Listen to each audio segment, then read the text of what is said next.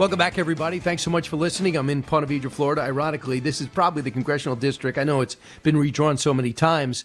Congressional district now it's Congressman Rutherford, I believe, who represents it. But it was once now Governor Ron DeSantis, who might one day be President Ron DeSantis. I asked him about that, the next step. I know he's focused on this legislative session. I got past that, but I want to ask him about the next step for him. Is it running for president? When will he decide? And what about this guy named President Donald Trump, who wants to be president again? Here's part 2 of my interview with Governor Ron DeSantis. Let's listen. Couple of things. Has Bob Iger reached out and tried to undo this and fix it? I haven't talked to him, and here's the thing: like the self-governing, that's done. They're not getting that back. They're doesn't matter who calls. Yeah, it doesn't matter. I mean that and because here's the thing, Brian, it is unjustifiable at this point. I mean, it's one thing they did it in the '60s; it was still a sweetheart deal, but there was nobody else there at the time. It was barren land. Now you've got all this activity, you've got other businesses, and it should be a level playing field. But I think really what they just need to do is go back to Walt's vision.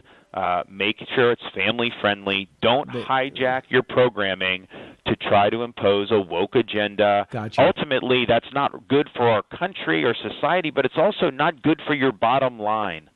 So the book is called The Courage to Be Free, Florida's Blueprint for America's Revival.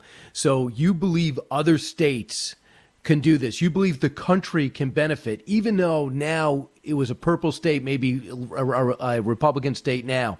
There are other states like California and Illinois. They're never going to buy into some of the things, and you're going to get huge pushback from their, from their governors or anything. The blueprint won't work everywhere. Wouldn't you agree? Well, here's what I'd say. I mean, I'm not blind to the fact that in California there are twice as many Democrats as Republicans.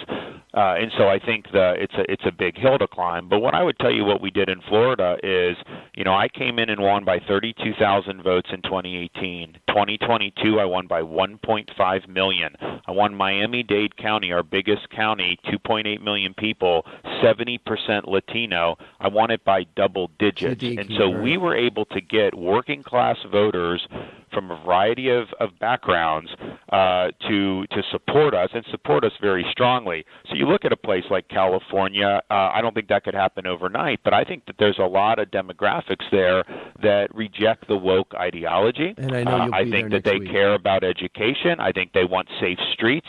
I think they want a lot of the things that Florida's done. So what I would tell people is Rome wasn't built in a day, but I absolutely think you can make gains in those areas. But think about, Brian, what those governors do. They spend half their time preoccupied with Florida, and they ignore a lot of the problems that they have. I mean, they're attacking me, seems like every other day, and so that should tell you something, because I don't have to go and attack other governors. I focus on doing my job. The fact that they're always attacking me shows you that Florida is leading the way, and they do view our model as a threat to their ideology. So, Governor, as soon as I closed the book, I said, this guy's running for president. I go, this seems to be a blueprint to run for president, because if I look at your career and if I look at what you say, you don't just say this was good for today. This is good for families. This is good for a state. This is good for a country. You were concerned about the country from the day you stepped onto the campus of Yale, reinforced it Harvard, fought for it in Iraq. Am I wrong to assume that there's an excellent chance you're running for president? So what I would say is we've got a lot of support. A lot of people want us to do it. I've got business to attend to. This book is part of that. My legislative session's part of that. So we get on the end of that in a couple months. We'll be able to see where it goes. But I do think it's not all just about who ends up running for president. That's important, because I think nationally we need a change in direction. But I think our individual states do have the capacity to drive the national agenda. Florida drove the national agenda on so many things, on having kids in school during COVID, on opposing the employer vax mandates and things like that. Education, we've led the way. I like to see a competition amongst all the red states about who can kind of outdo each other. So I do think it's a blueprint for other states. I do think it can be applied nationally, but it's less about me than about, I think, the underlying principles that we need to restore our country. I read the whole thing, not one disparaging word about President Trump. Are you guys speaking now? Do you plan on speaking to him? He seems to be taking some shots at you.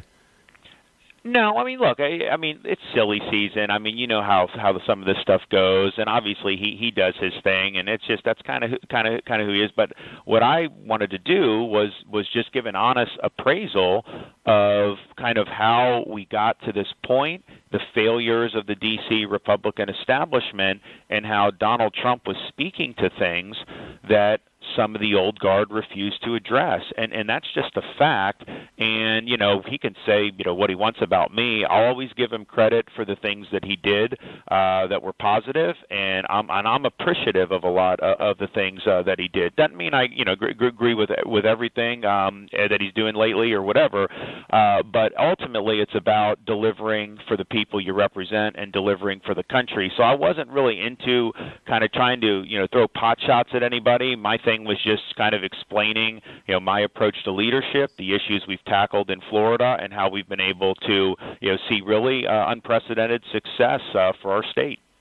Yeah, I just want to tell you, the New York Times did a review of your book. Here's a quote: "The courage to be free is courageously free of anything that resembles charisma or discernible sense of humor. While his first book was weird and esoteric enough to obviously been written by a human, this one reads like a politician's memoir turned out by ChatGPT." Your thoughts? You who? ChatGPT, the virtual. I don't even. Oh yeah, right, yeah, no. Well, I think that the thing is a lot of the critics will say, oh, someone else wrote it for him or whatever, and I wrote it. I mean, that's just a fact. And my thing was not necessarily to try to do stories or gossip, because that's a lot of the stuff that people like that do. I mean, they do like anonymous sources. They try to gossip. We didn't need to do that. I mean, we're just talking about substance, and we're just laying out the blueprint. Governor, I know you got to run. You told the story, so it's a good story. It'd certainly be a bestseller. I look forward to seeing you next week as we walk through your sports past. Okay, thanks so much. So I hope you enjoyed that interview. Listen, Governor DeSantis lived this stuff. He wrote every word of that book. You could tell almost verbatim his answers from the book. And, of course, he embellished on some of them, including where he got married at Disney. And then what happened in the middle of the reception, it got rainy. And what his one line of the sand was, no characters at the wedding. Kind of cool, kind of funny. And you got that one sentence that he said at the end. I really respect a lot of things that Donald Trump done. I think my word was respect. But I don't go on with everything he's done, including some of the things he's done lately. So, oops, game on. I just think that with Governor DeSantis, the hardest thing is not so much to fight and to win. Number one, I think he fundamentally likes Trump. Number two, I also think he knows if I win the fight and don't win over Donald Trump supporters, I can't win. Even though I get the nomination, can't win. So it's a tough situation. Nikki Haley's dealing with the same thing. Tim Scott's dealing with the same thing. I think Mike Pompeo will eventually be dealing with the same thing. And Governor Mike and Vice President Pence, he's already straddled that line better than anybody else. See how long it can last.